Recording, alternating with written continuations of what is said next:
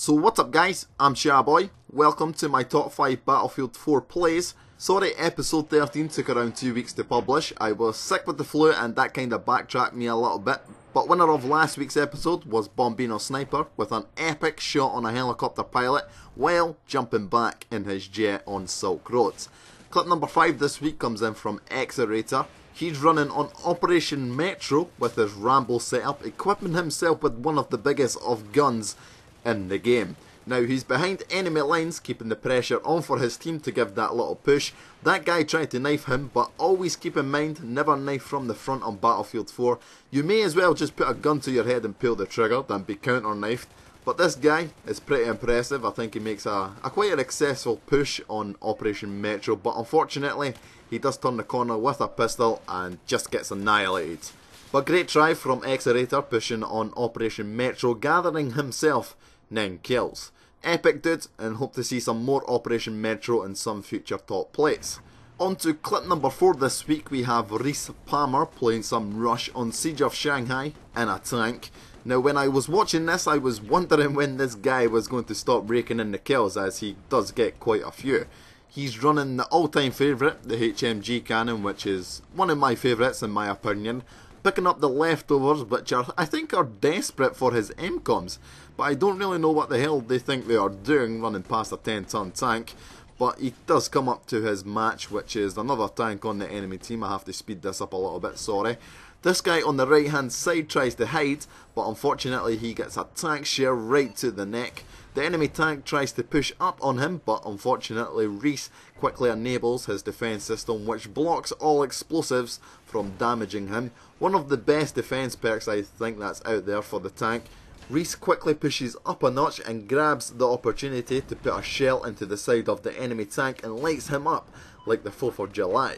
He now continues on his kill streak, pushing up and collecting 2 more kills on the enemies before his tank tear is over. Great defending dude, gathering 10 kills on that epic kill streak on Siege of Shanghai. On to clip number 3 this week, we have Bombino Sniper, and just watch this. Now if I'm correct, that was over 1,000 meters. I can't read German, but I'm pretty positive that was 1,147 meters. This guy doesn't need to deploy from his base to rake in the kills, as he's pretty good with a sniper pretty far away. Now he's looking for his 3rd long distance kill. I think he gets a hit marker on this guy, but simply takes another pop shot at him and picks him off like a sweet muffin. Jesus Christ. He's picking these guys up like bread and butter, but the most impressive kill comes at the end. Now if you can bank this as easy as he makes it look, then you sir are the god of sniping. Watch this. Bombino hits a moving target from over 1,000 meters. Now that was sniping. You impressed me, and I'm thinking he impressed you as well. And thanks to Bombino Sniping for showing us how it's done on the battlefield. Now on to clip number 2, we have ChaBoyyHD, and this guy is known for his crazy stunts. As you can just watch here, he gets blown across the map in a DPV, spots a jet, quickly takes him out with an RPG, quickly jumps out before the car can explode, and now he's parachuting down safely to the ground.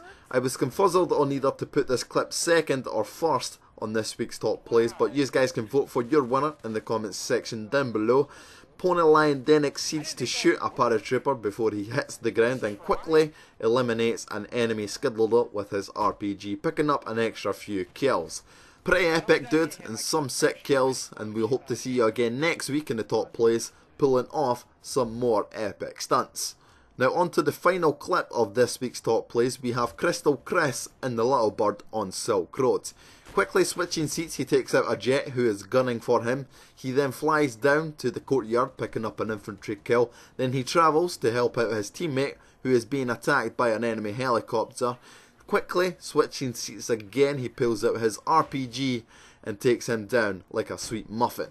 I'm not entirely sure what happened to his helicopter. I think he jumped out by mistake, but he quickly collects it again, and I think, yeah, he picked up that little guy there.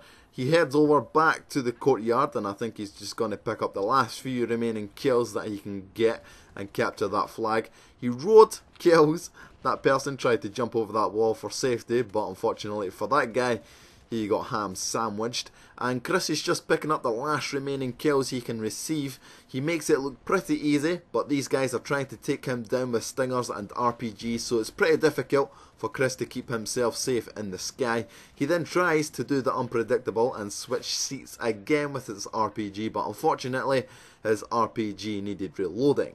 But he spots another infantry soldier, so he quickly picks him up like a sweet bar of chocolate, and I think that's all we're going to see from Chris. But epic piloting skills, dude, and great play. But I do hope you enjoyed this week's episode of the top 5 Battlefield 4 plays. If you did, please do leave a like on the video, as it's much appreciated, as it makes life so much easier to expand the series and brings in more competition for future episodes. But my name is ChaBoy, and I'll catch you in the next one. Thank you for watching, and goodbye.